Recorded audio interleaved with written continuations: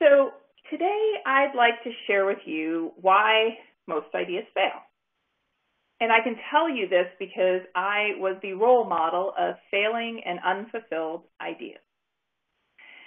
And it was because I am an independent maverick.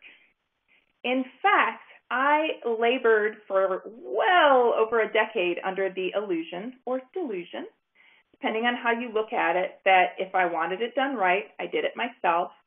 At the end of the day, I'm the one who gets things done, and all this other story that goes along with I'm going to get it done come hell or high water because I can't wait on other people or they're not performing as they should or things like that.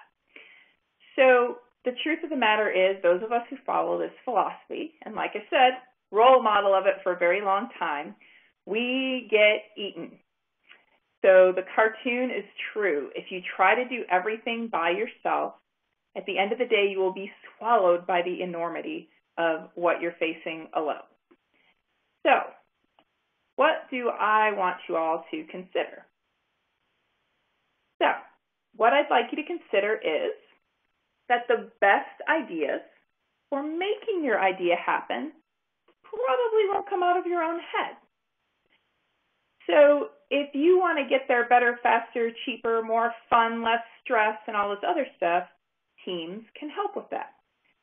Now remember, I did say that teams can be a nightmare, but if it's done right, teams can be your dream. So the difference when you try to make an idea happen by yourself versus in a team is basically this.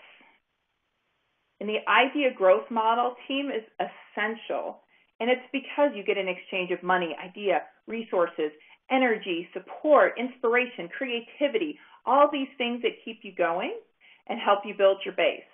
In the idea stagnation model, if you even look back at the model, you'll notice that it starts in our head and it ends in our head. And if the idea does go anywhere, who's carrying the whole idea? You are.